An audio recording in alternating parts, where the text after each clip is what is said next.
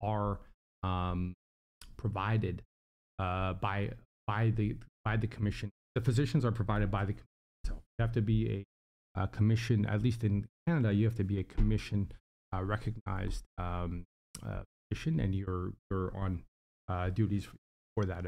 Now, the commission can bring people in if you're in a smaller province like Nova Scotia, at the last minute, provided that. And Nevada, I'm not. I believe they are still commissioned physicians that are there, so I don't really know what that will mean. I don't know if there's additional physicians there. UFC, for instance, has its own will oversee for their events in the background, like a kind of added. Generally speaking, the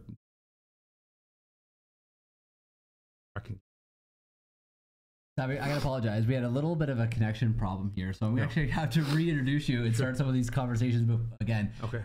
So those people who are just waiting in the channel for the live to start, I apologize. There was a subtle technical issue that I missed earlier, but we're live now. My name is Dr. Rich Hilsden. I'm with my colleague and friend, Dr. Sabe Day, who is a cardiologist, works daytime here as an associate professor here at Western University, but also is a member of the Ontario Athletic Commission and is a fight doctor. Has previously worked for UFC fights as well as some amateur boxing and other events. Also has his own blog, FightMD.com, that's in the description of this video below. We were just chatting a little bit about PowerSlap and some of the issues related to the relationship of doctors and the athletic commission and about the independence. But before we get into that, once again, I'm going to get you to repeat yourself a little bit here. Just tell us a little bit of how you came to start and working as a fight doctor, and what your role would be with the Ontario Athletic Commission. Okay, great. Well, thanks, Rich, for having me again. Thanks to the viewers that we have on board now. So, I'm originally from Nova Scotia. I've been in Ontario since about 20.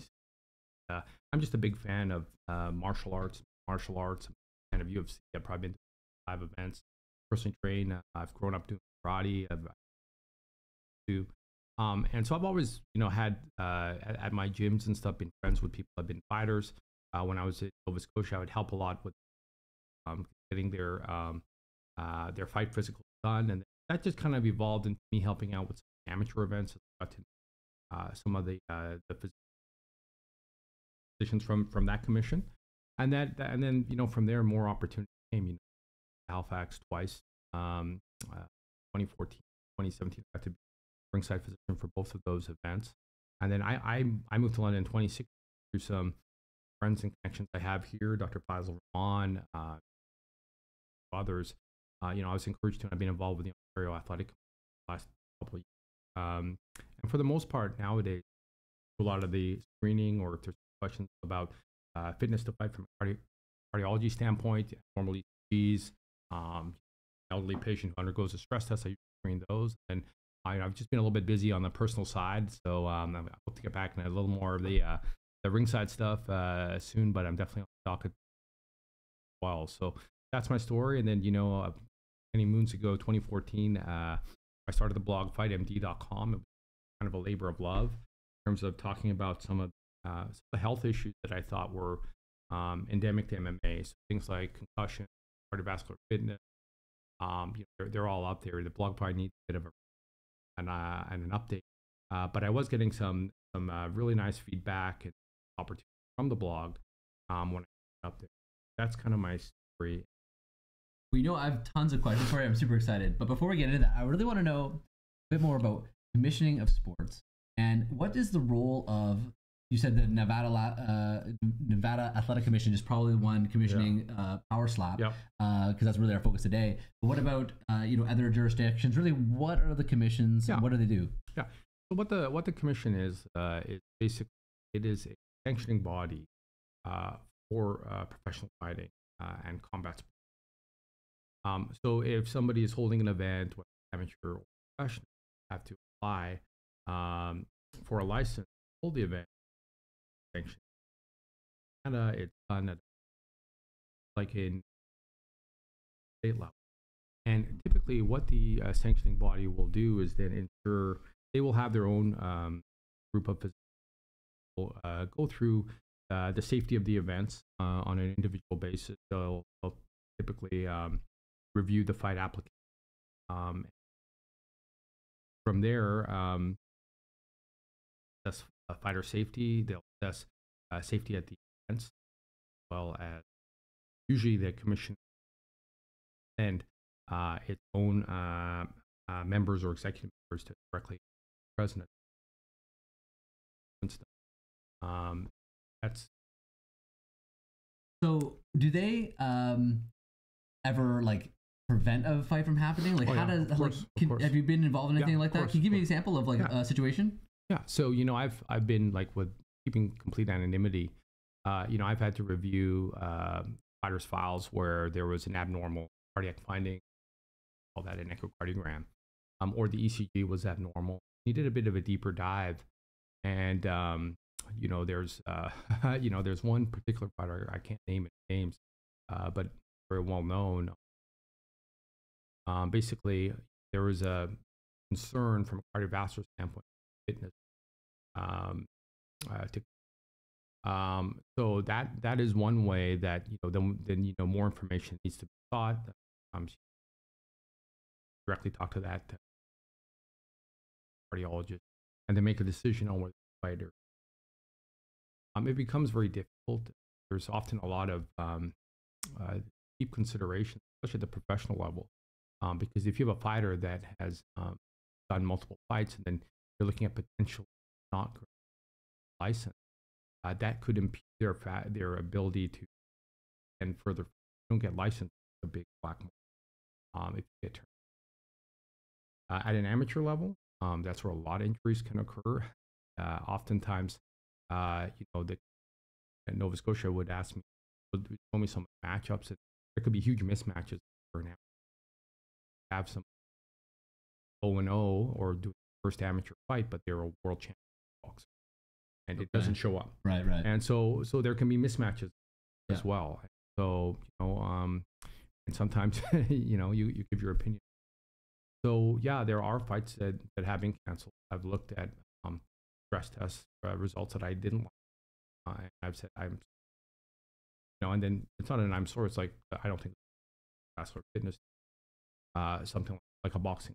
Yeah. So yes, that has happened, and that's part of the commission's duty is to ensure fighter safety that is done through the physician.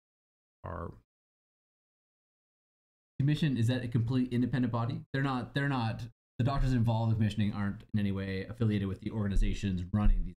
Is that correct? Or no, what's the relationship there? No, typically not. But I mean, for instance, I may have, because I train, I may have friends that participate in martial arts competitions. There's never a direct conflict. I would never be directly involved in their promoting fight. the event. Yeah, no, absolutely. Yeah, generally no. 100%. No, yeah. So, has there an example of like a professional fighter that had a problem with the commission that you're aware of in recent years at all? I'm just curious if you can give me an example of someone that maybe a household name and possibly had trouble. Like there's some that you can look at online. For instance, Dan Hardy, a very famous UFC fighter, had Wolf Parkinson's fight. That's in to look at. Yeah. And was that a problem at commissioning at one point for him? Yeah, yeah. So, and I don't know if it was the commission itself or his own personal decision. When people have Wolf Parkinson's white syndrome, just for your viewers, it's an arrhythmia that has a very small risk of sudden cardiac death or dying. And so the way around it is, so when you put somebody through the grueling side of mixed martial arts, then a competition, there is theoretically a risk that level of exertion small, but it's not zero. So I don't recall the details because obviously they're different. Not something I was directly involved with, but in that case, there would be a treatment plan like and then going on. I've screened a fighter for WPW with no symptoms. I've asked experts who have my colleagues who are experts myself in this, and we made a decision to that it was okay for a person to do to amateur. So everything is kind of individual case by case, but I think maybe later on in the podcast we'll talk a little bit about some cardiac things that could prevent fighters from going. Yeah. But what I'd like to do is let's switch gears to PowerSlap, which is really the inspiration about this video today. Yeah. I'm a fan of and martial arts and the combat. The contest between two athletes is one of the things that excites me. And then here we have an event that strikes me as essentially, trading brain cells for entertainment. Yeah. So the audience is aware PowerSlap is an event promoted by Dana White, and really the event really involves strikers with an open hand, trading blows one after another, no real defense mechanism in place, and you either get knocked out or it goes to judge's decision. But at the end of the day, there is an unimpeded blow to the head. Now, I'm glad to say that some of the mainstream companies, I think Warner Brothers has dropped PowerSlap, but Dana White is absolutely planning on continuing on Rumble and doing a season 2. So it's a relevant thing, and I think as a doctor, it's important to speak out my concerns. And so I'd like to hear what your thoughts are. What's your initial impression when you saw PowerSlap, and as someone who's involved in martial arts from a doctor's perspective, what's your first gut instinct? I'm not a fan of PowerSlap. I have trouble even watching. I think they're quite brutal. I mean, let's dig a little deeper here. So if you look at kind of even when MMA was commissioned, a bit of an uphill battle. I believe the year was 2011. And a lot of the issues surrounded fighters. Thought it was. Some people wanted headgear to be worn. Certain strikes banned, and mixed martial arts for the most part now, because addiction involved, the importance on fighter safety. Still a brutal sport. And when you compare that and the issue that I can amateur and professional MMA, often you see a lot less in professional. Reason being, the amateur very little, and to me, part of combat's having defensive. So, what I know about PowerSlap is basically two opponents, hardest blow possible to the person's doctors standing behind them, catch them. Basically, I've seen posturing in the clips. The absolutely. Patients, the ladder's out. But this is just unchecked blow. And you're basically having a knockout pretty much every time unopposed.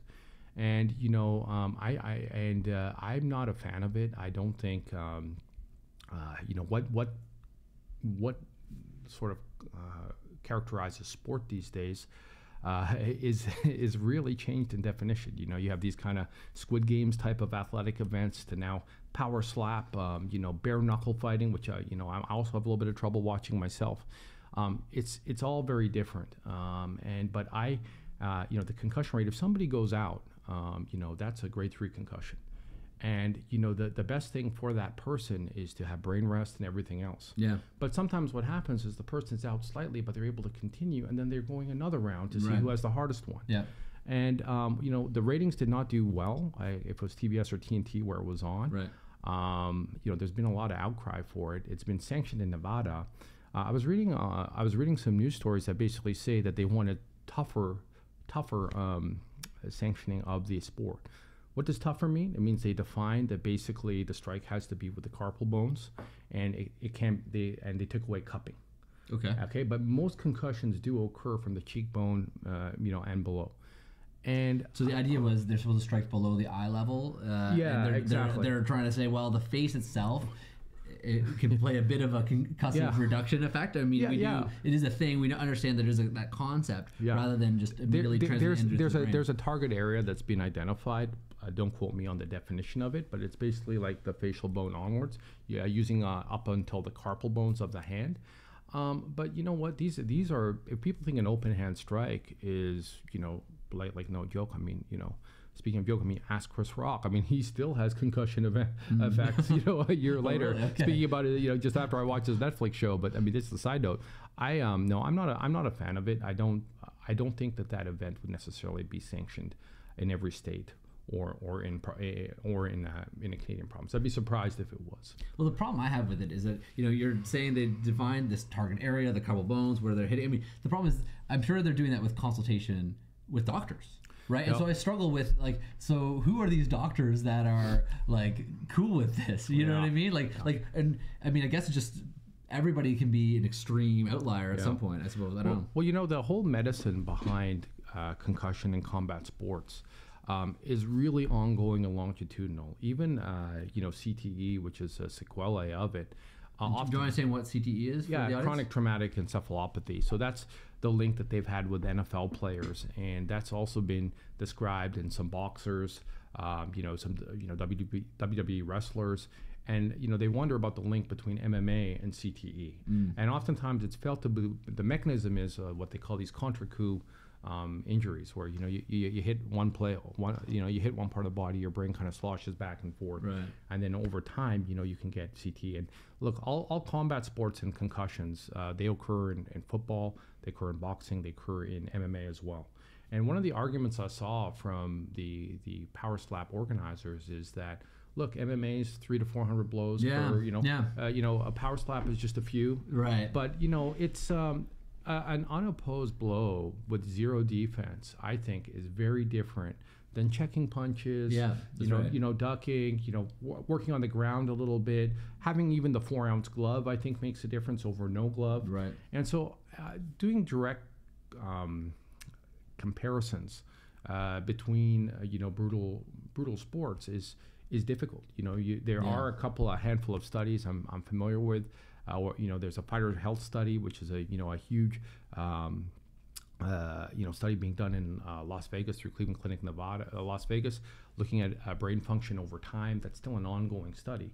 So we don't really have all the answers, but I can tell you that for me, I am not a fan of PowerSlap personally, and I can't see it being sanctioned elsewhere. And I think to just say, we've removed cupping. Yeah. I mean, I don't really buy it. And you know what? Just anecdotally, one of the girls on the show, Courtney Olson, said she's not been the same. A lot of the fighters are just not really the same after this. And the interesting thing is, there's not really a public appetite for it. They got pulled by the major network for just not doing well. Yeah, and I think there's definitely a difference as a fan when there's less tactics and just trading blows for blows. I mean, if there's an element of you're kind of participating in the assault if you're watching the show and just supporting it in a strange way. I mean, again, people would argue, well, they know what they're doing, they know what they're getting into. I guess the question is, where does the ethics lie on that? Because there is a point where these are autonomous individuals are making their own choices. Yeah. And I guess this is where commissioning may play a role. I think that a lot of people were surprised that it was accepted by the Nevada State Athletic Commission. I mean, that's the thing. Do they have a reputation of being a strong, a good athletic commission with a lot of experience? Because I mean, obviously, a lot of the big ticket fights take place in Nevada, so they have history. But at the same time, maybe again, there's a competition for people to come to Nevada to watch these sports, right? They maybe have a conflict of interest there. I don't honestly know the nuances of that athletic commission, but obviously Nevada is a big state for tourism, and whether those factors sort of play, in terms of boosting, so what you're getting at is boosting the economy, right? And whether they work for the government at the end of the day, they're motivated to have people come in. And whether that blurs the lines. I mean, I would hope not. I mean, I think athletic commissions should really have, people's best intentions at heart. And the other thing is too, even with I like I said, I'm not a fan of PowerSlap. I have trouble watching it. I don't even see the sports side of it. I mean, If me and you were going to fight, I would not just be putting my chin out there and saying, hit me as hard as you can. Well, there's something about MMA which it gives you this sense, even boxing to a certain degree, there's an element of reality in there. Like what if two people came to a disagreement and they decided to settle their disagreement? Anything goes. Right? That gets that sense. Whereas I don't know what PowerSlap's corollary to real life is. You know, there's an element of that. And I think, you know, we love fighting because there is something within us. You know, with men, there's something within you to like that physical contest. I mean, we evolved to have a bit of that. So I think having fighting in a safe way is really important. I think it's a good thing. It's good for society in a lot of ways. And so but you got to draw a line somewhere, right? You're not gonna right. And I always say when it comes to PowerSlap, I'm like, the fact that you can't see the injuries necessarily happening, these things are happening underneath the surface. A good example is they wear these little like ear plugs because I presume that's to prevent a tympanic membrane rupture. And you know, if someone got hit in the ear and they started bleeding out of their ear, that would change the whole dynamic, right? It's the optics, right? Know? But even the optics they provide are pretty gruesome. I mean, you see somebody go back, and I mean, we know that's extensor posturing, right? I mean, that is brain damage, right there. Defense, and then that person gets back up, and they get to do it. And you know, in real life, if you get a concussion, the big thing is abstaining. You know, you get a head CT if it's really bad, and having like, you know, signs of high pressure in the brain, but you know, the big thing is brain rest. And they're just going back and forth, and I mean, and for what? And so I'm not, like I say, I'm not a fan. I don't view the thing as sport. And I think you can even talk about it. Like for me, you know, I've dealt with friends over the years, you know, being like, oh, how do you like MMA? It's brutal and stuff like that. But if you actually train, you know, some of the arts behind it and you see it, to me, it's just beautiful athleticism, you know, that like, you know, and a lot of people, even with MMA, they liked the high kick to the head. I personally love watching the ground game, right? And I mean, there's so many nuances and transitions and strategies in terms of, and even that sport has evolved over time, where you see, you know, wrestlers get into it and they're dominating things, and you know, the athleticism, and you see, you know, people from different countries who have strong kickboxing pedigrees and Muay Thai pedigrees are now champions. But I just don't see that with PowerSlap. PowerSlap, you're just trading concussion after concussion after concussion. And you know what? I wrote in one of my blogs, you know, that just as we cheer for these great knockouts in MMA, we should also be cheering for when the fighter stands up and that we know that they can go back to their home and their family and their livelihood. And I'm not sure that, you know, with PowerSlap, like I say, it just does not seem like combat sports. It doesn't seem like a sport to me at all. I think it's, and whatever you know, I think it's something for like, it's really a lowest common denominator type of entertainment. I don't really even know anyone personally who watches it. And, you know, but, you know, they're obviously making some money out there, but I think it's more circus than it is athletic event myself. Yeah, that's a cool phrase. A bit more circus than a true athletic competition. And I think that's because, you know, how do you train for like PowerSlap? Like, I can't even imagine what that training would look like. I mean, I saw one clip where the guy's in the back room and like someone's holding up one of these sparring pads and he's just like taking slaps, you know, back and no, he just keeps on slapping. He's in the sparring pad. Is that the idea? He's hitting the sparring pad, as you know, like somebody would like with a jab or a hook. He just keeps on going like that. Because I'm thinking about the defense. Like, what defense training could you possibly do? And I can imagine someone, and this is where you get into things like CT. We talk about that a little more. Someone saying, "Well, I'm going to train my head to tolerate being hit in the head." Right. Yeah. And I think one of the things, and you know, I'm interested in your take on this. One of the things about CTE, which I think was interesting, is that you can have someone develop CTE and never actually been diagnosed with a concussion during their career. And that I think is a unique thing, because of course, obviously, like, we know the concussions do cause permanent changes. I've talked about that in my videos before. I'm worried about guys on PowerSlap who, you know, don't seem concussed but are taking it, because you're taking the hit regardless. Like every fighter. Well, you know, there's different grades to concussion. So the knockout is a grade 3 concussion. The person's out entirely. But even mild headache is a grade 1. Right. So I think a lot of folks know they are getting mild concussions, you know, regardless of what they're doing, and diagnosed or not. Exactly. And you know, and I think, you know, there've been a lot of I was actually reading a study recently, just to, you know, sort of prepping a little bit for, you know, to come on here, that basically from the fighters they have in that that heart brain study from the Cleveland Clinic study in Nevada, they've actually shown that, things like the number of fights, the number of blows that have been traded do link to diminished brain volumes and, different, and changes in, like kind of psychomotor, higher level, like cognitive changes. We're circling back to Dana White's point where you said, well, MMA fighters going to have 300 hits to the head during a fight versus, 2 or 3 big ones, right? So there is, would you say there's some truth to that volume, small volume versus big? Well, we do know that higher volume strikes from this one paper that they published, I believe in the BMJ recently, does show that the larger number of strikes can link. But I mean, do you really want to make that direct comparative study? I mean, these are like every single one of these, it's pretty much a KO every time. It's a grade 3 concussion every single time. That's unchecked. And a lot of these, even if you want to go by number, I mean, a lot of these strikes, they would be checked. They wouldn't be unopposed every time, right? I mean, they might be, who knows? It could be a body shot in there, right? I mean, It's not apples to oranges. No. It's not an exact science, but I think this is where common sense and listening to other folks. I'm not a brain specialist, neither are you, but there's been a number of neurologists that have come out against PowerSlap. Now, can you say like, well, these are the same guys that were against MMA? I mean, possibly, but MMA is now sanctioned in pretty much every province and state in North America. And that was it. Well, I think part of that was because they were able to get MMA to the point where the safety profile was better. Because I do remember back in the days of the very early UFCs, right? And there were some pretty brutal injuries. There was a lot more blood on the mat, that kind of thing. And so, rules evolved. Very early on, like it was truly no holds barred. And then they, limited eye gouging and fingers, small joint manipulation, those type of things were removed early on. Then they added things like, I think you have to wear those smaller gloves. The 4-ounce glove. 4-ounce gloves, So those things have made a difference, a little element of that. The question is, could there be an evolution of PowerSlap to make it safer? I mean, we're struggling to find a way to do that because you talked about these like restrictions. Well, but you know what I think? I think that the public is more savvy than we give them credit for, and just look at the ratings. I don't, who knows? I mean, PowerSlap may be a fringe sport that's always in the background, or make it shut down. I don't know.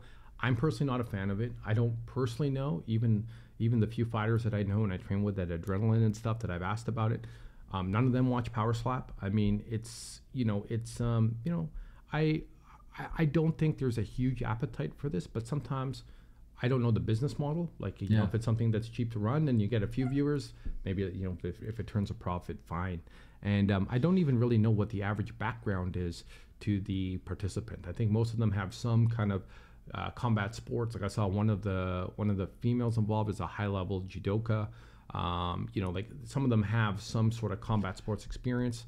But I was saying the person you were talking about was a high or very legit purple belt in BJJ. So there's an element of some of the athletes may have actual experience with combat sports, and this is maybe their breakout opportunity, right? They're not able to compete necessarily in the true MMA world, right? And I worry about that a little bit. I worry about people who are maybe a bit more vulnerable. And might see this as an opportunity, like, oh, I can make a quick buck, or I can do something. Well, it's kind of like that old movie, right? Where the guy, they need a can for the local MMA at the scene at a bar. And they're like, we'll give you $500, and you know what I mean. The guy's just going out to pasture, and like it's. I know it's cliche, but I'm not sure that it's that far off. Why somebody would do PowerSlap as opposed to competing in MMA if they've got those credentials, I don't really know. So who knows? Well, again, but I mean, how do you get a professional fight in MMA?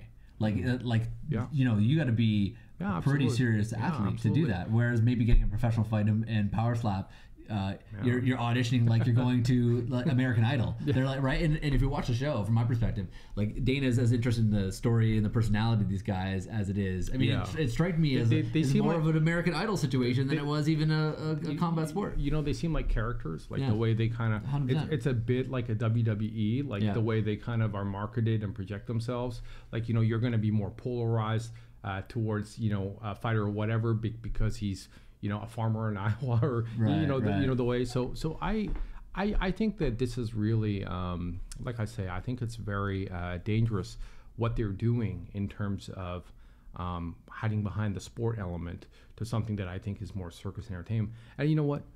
There's lots of ways to have entertainment that's not going to hurt anybody, right? I mean, you can, if that's the kind of thing you want to do, fine. But I do worry about even anecdotally what some of the fighters who've been on or performers on PowerSlap have said about how they felt afterwards.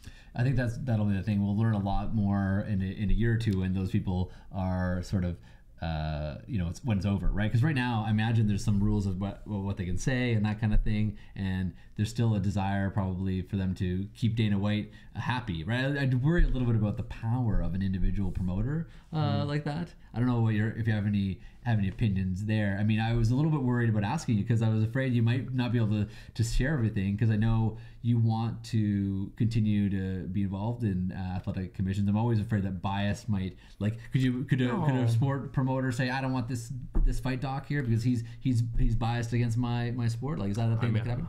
I mean, who knows? It's not for them to decide. Yeah. And I mean, like, you're just asking me my opinion. I don't make the big decisions in terms of what sport gets sanctioned or not. I mean, it's just an opinion I have, and a lot of my principles as a physician are based on it's based on fighter safety. It's just like the same way, like when me and you are doing our regular job, at the hospital, it's patient safety, right? I mean, you're looking out for the best, for your patient.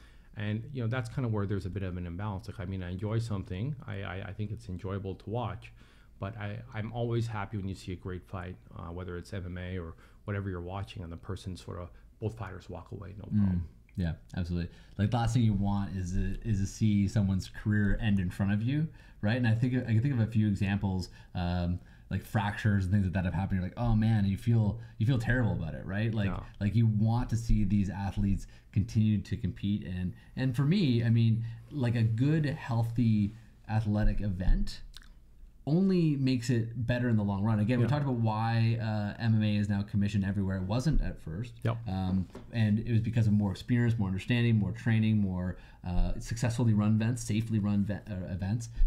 That's what makes it worthwhile. I guess my question here is, if you're thinking about being an athlete in mixed martial arts, and you're interested in having not necessarily a professional career, but an amateur career, do you have any advice for people who are trying to either pick a sport or? Yeah, I mean, I don't know if I'm the right person to ask for that. I mean, but I think in general, people who've had success that I've seen are, because I'm really not. I mean, I'm a hobbyist in terms of the stuff I train in. I'm not a competitor, but I think that the people that I think it's good to cross train in all pure martial arts. Striking, grappling, jiu-jitsu, have good defensive skills, have good foundation in all of them.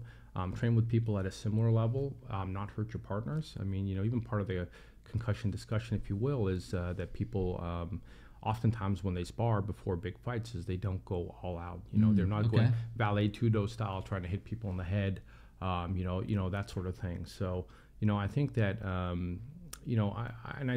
I think amateur is a good place for people to kind of, build their skill set, and then before they make the step up to professional. When I was a younger man, I used to compete a little bit in, mostly in like kickboxing, karate, but did a little bit of BJJ as well. Yeah. And I actually felt I had to drop the striking sports as I started to move into a career in medicine, because I actually found I felt that the risk was higher there as opposed to let's say BJJ, for example, or judo. Yeah. Do you get a sense that there is a risk difference, or am I just being silly and saying, well, you know what, you can tear your neck or shoulder up in BJJ just as easily? Yeah, I mean, I'm just a hobbyist in BJJ, but I mean, I've torn my knee twice, and I mean, but it's still something I enjoy. For me, it's an outlet that kind of helps me. I meet great people there, and I see some of them are online, and I also it's a great way to kind of just it's a mental outlet. It's for me, it's the equivalent of somebody doing yoga or seeing a therapist. Like when you go there and you're focusing on sort of not getting choked out, or you're trying to choke somebody else out, you don't think about anything else at work, and you leave there feeling whatever you did. I always feel happy when I'm there and when I go. I think both arts are different and complementary. I mean, I don't think that, I think you just have to stay at your level and just kind of like train with people that are safe. There can be a lot of you wear pads, maybe not get into sparring with like, a professional fighter. Like, yeah, now in fairness, one thing I will say is that someone who's like, again, a high level BJJ fighter, brown belt, that kind of thing, they'll be very used to rolling with white belts. Yeah. Right. And so there is an element of, I will say that if you're when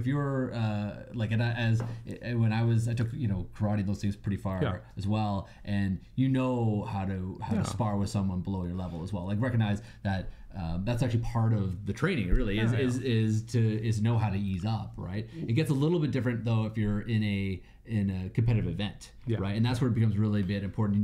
Where and I can think of some examples. I competed at the provincial level and whatnot, and was not ready. I had done it years before, and I took a couple years off, and then I'm like, oh, you know what? I'll just like sign up for an open event that was like basically a qualifier for nationals, and just got destroyed. And I was like, okay, I wasn't the guy I was 2 years ago. First of all, number one, but in that event, obviously, they're not holding back because they're competing for a position at the nationals, right? Yep. So I had those experience.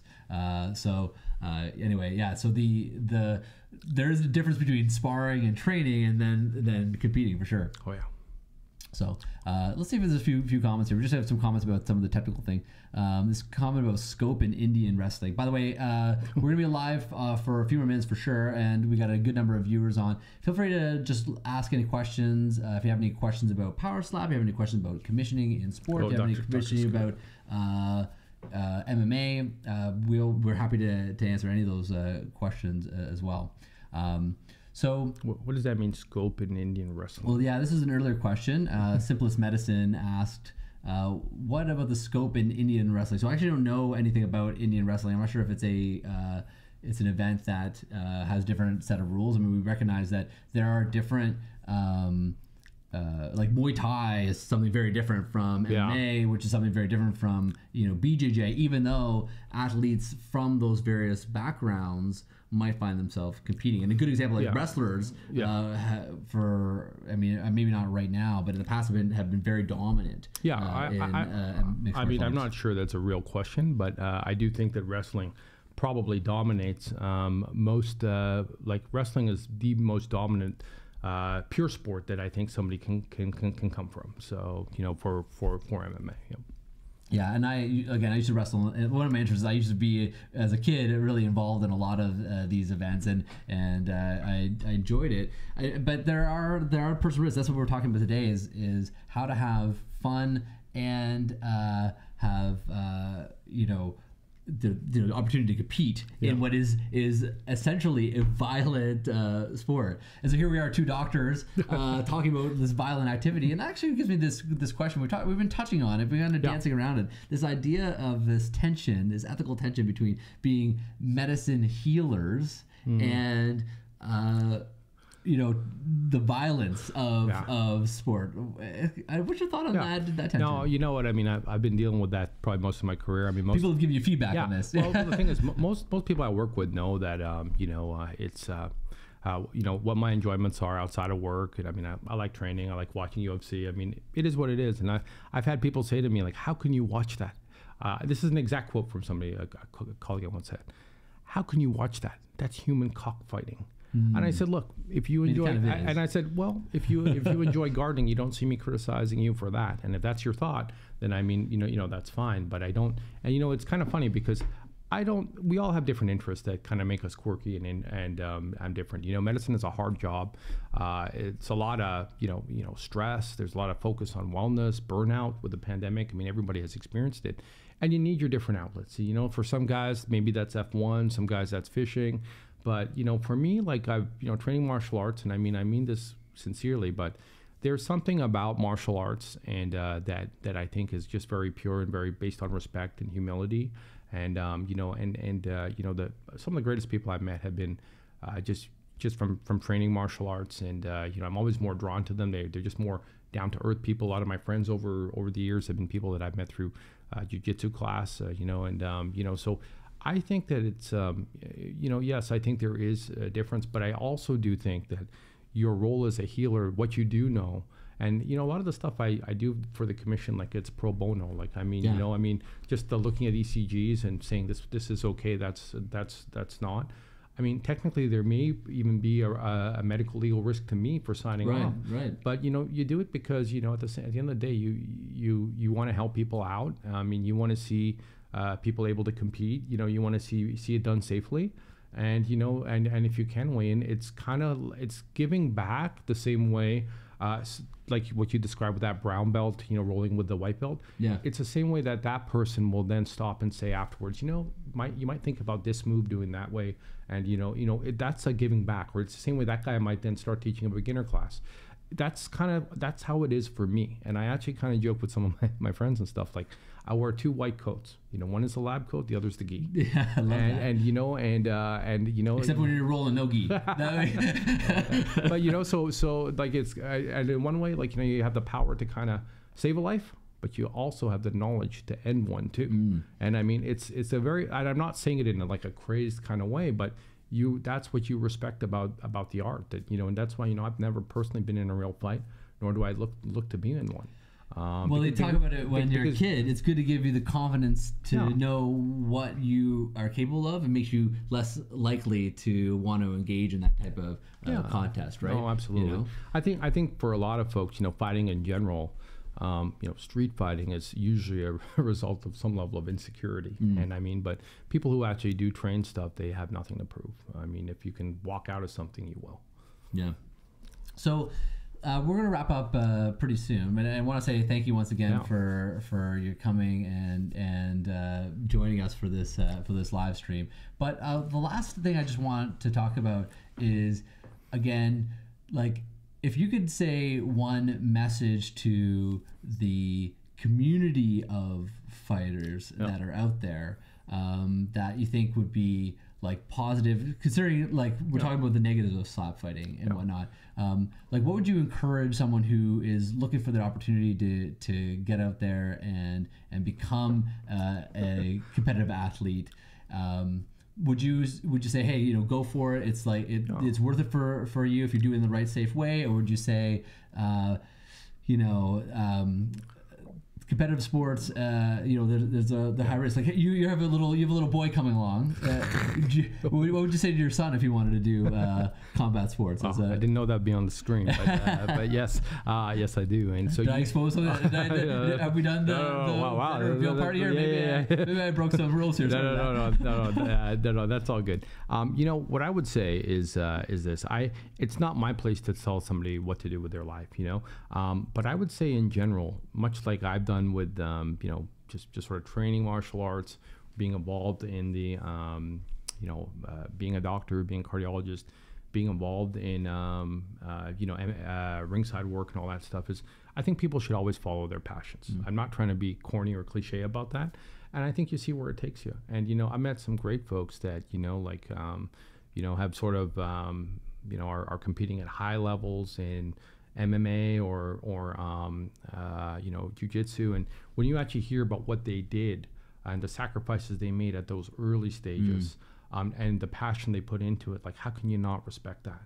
Yeah. And I think it's people have their own journeys in life, and I think martial arts can be a good avenue to take you certain places, or like for people like me, it's just a good outlet. I meet good people. I learn stuff that I'm not particularly naturally good at.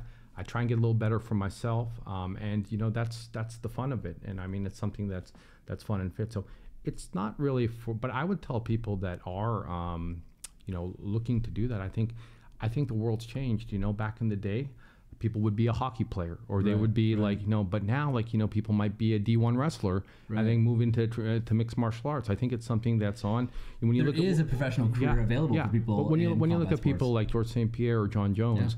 I'm sure they could have done any professional sport that they wanted to, but they chose MMA and they did well at it. So I think true pioneers of that sport. Yeah. So I think it's really what people want to do. But I think that if that's what they want to do, so be it. If they want to just be, if they want to be a middle-aged cardiologist and train a little on the side too, nothing wrong with that. Yeah, nothing wrong with that. Oh, I love it. I love it. I need to get back into the dojo again. It's been a little bit a while. Well, Sabe, I wanted to say thank you again for coming on to KnifeSkills and sharing your opinion on PowerSlap and really fighting in general from the perspective of a doctor who is there to ensure as best as possible the safety of these athletes. They're awesome athletes and you want to see the best for them.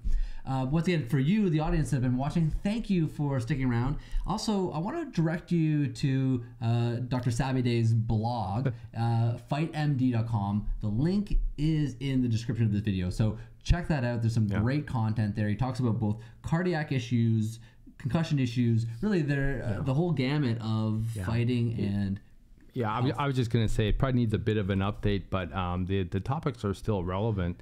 And who knows, who knows, Rich? Maybe you've kind of given me a little bit of a kind of a. There's a few things push, you could talk about. There's been some growth in that area. So maybe there's some new. It's time for an update, and maybe you've kind of given me a little bit of an itch to lace up the gloves and get back into the blogosphere.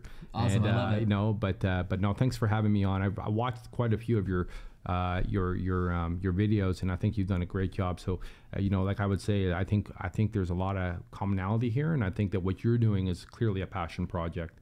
And I think you just got to I think keep doing what you're doing. And I think that these discussions they're never meant to be offensive or but I think that they're discussions that need to be had in general. So so thanks for having me on. Awesome. It's been a pleasure. Thank you. All right. Well, once again, thank you guys for sticking around. We're here really for you, the audience, and the KnifeSkills fans. So have a great day.